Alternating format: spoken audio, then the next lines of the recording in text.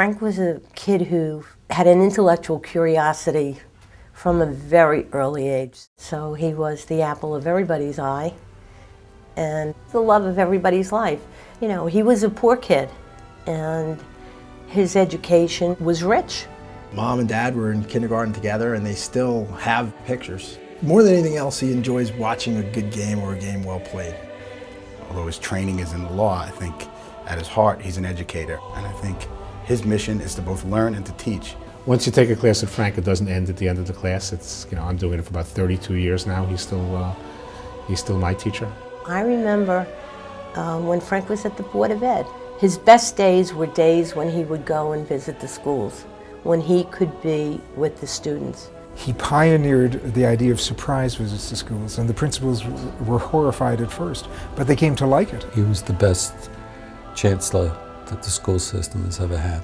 Frank Macchiarola is really a risk taker, and he's willing to listen to new ideas, and if they make sense, run with them. And I think some of the things that he did will help be the reformation of education in a very big way.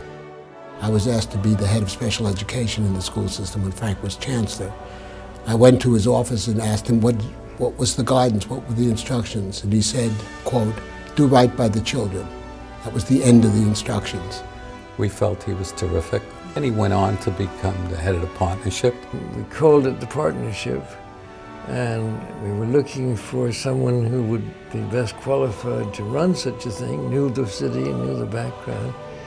And Frank was the obvious person to pick, and we were lucky enough to persuade him to come. He has a perspective that's unique, but very effective.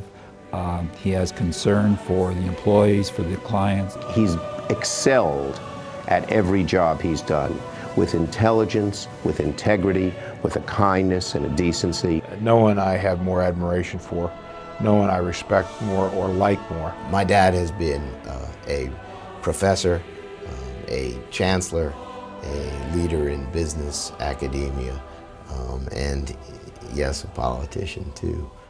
Frank Mack has written books. He's taught business from books. But most important, when Frank Mack was chief of staff of the Emergency Financial Control Board, I became expert at balancing the books. Vote for the fighting professor, Democrat Frank Macchiarola for controller. He's one for the books. Always fighting on behalf of other people. Frank is a very selfless person. He spends his life giving. And that's what brings him happiness. Frank Macchiarola's life exemplifies an examined life, an interested life, a meaningful life. Someone who has always thought about what he could do for other people. I think that's right, and I think he fights vigorously for these kids, and he's always been that way. Because St. Francis had so much to do with shaping who Frank is, that having achieved all of what he's achieved, to then have come full circle and come back to give back to the place where he started is poetic. This is an act of love. I mean, you just watch him. The way he walks around this school, he just loves everything about it. Who's getting help? Now, what's your grade point average? I have a 3.4. 3.4. You got to get it above that.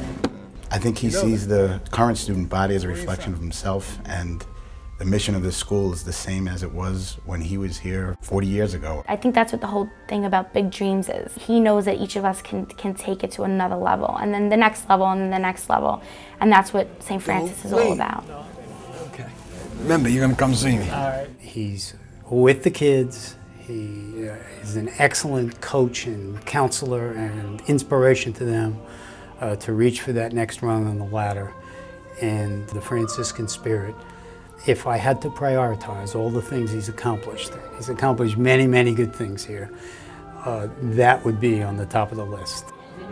There they are, every one of them honor students. The smartest kids in the world come to St. Francis. You have the highest graduation rate of any college in the city. Every student in the hallway, he knew by name, he knew whether they had good averages or bad. There aren't people like this. You meet them once in your lifetime. The first graduation I attended here, I mean, I was like in tears because every youngster that came up on that stage, he knew their name and he hugged them. It's more than words, you know, it's the action part of it. You believe it and you live it. If your mission tells you you've got to do something, then you do it. And then help will come. I do believe that God provides. I do believe it works. I haven't been proven wrong yet. There's a welcoming feeling here. In some respects, it's the art there's the outstretched arms of St. Francis. You walk in the building, you look up and you say, oh, St. Francis is welcoming me here. You see the faces of people after whom scholarships are named, smiling at you. Everything reinforces your sense of who you are. And you take that and carry it into what you do. He tells everyone and talks to them about their mission in life is to be a saint. So what does that mean? It means you have to act like a saint. It means you have to do saintly things. And I don't mean saintly things are goody two-shoes things. Saintly things are being respectful, being honest, being forthright, standing up for what you believe, helping others. That's the path to sainthood. And that's what you're on. You either accept that or you reject it. There's no... The only educational contributions that I make today for a nice Jewish boy from Brooklyn are to St. Francis College. And it's because I can come here and Frank will introduce me to a young man or young woman and say, he or she is here because of your contribution. They wouldn't be here otherwise. They're special kids. They are the best thing that America will have in the next generation. They're being imbued with the values that Frank and St. Francis represent, and they're going to be what the last generation of first-generation Americans were, the engine that makes America America. New York is really reinvented by each new generation of immigrants. And St. Francis College, I would like to believe, has a very important part in that great task of sort of reinventing the possibility of hope and new expectation. I mean, 150 years, it means that you've stood the test of time. That means you're doing the right thing. That means a lot of good people came here and poured their sweat, their blood, and their tears and all their hard work into this building to keep it alive. And I mean, I'm really touched by being a member of St. Francis College, and I hope that it continues, and my kids, my grandkids, my great-grandkids, they'll be here 150 years from now, and they'll say, my father went here, and now I'm here for the 300th anniversary of St. Francis College, and so on and so forth. It's faith that allows you to see the future through the present, and to say, we can make that future. That's what we do here.